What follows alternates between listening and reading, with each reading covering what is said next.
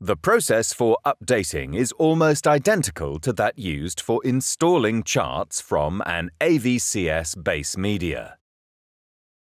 Start by inserting the latest DVD into the appropriate drive. Go to the top menu bar, select Charts and Navigation, then select S-63 Manager AVCS Primar.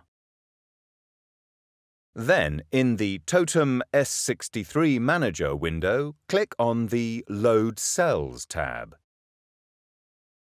Now, select the CD-DVD drive from the drive drop-down list and select the required volume to install, i.e. B3.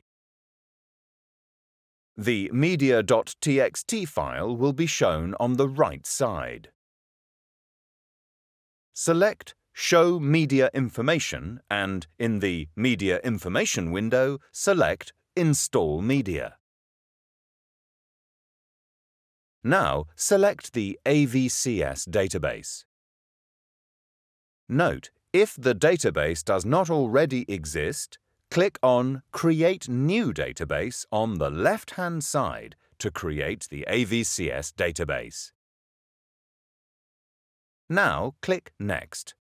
The installation of the DVD will then start.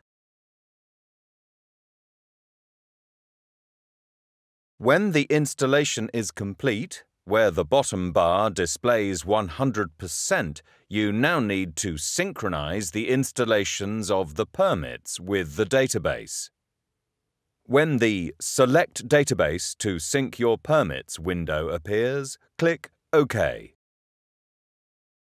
When the synchronization of the permits is complete, an installation summary report appears confirming that the update cells have been successfully installed.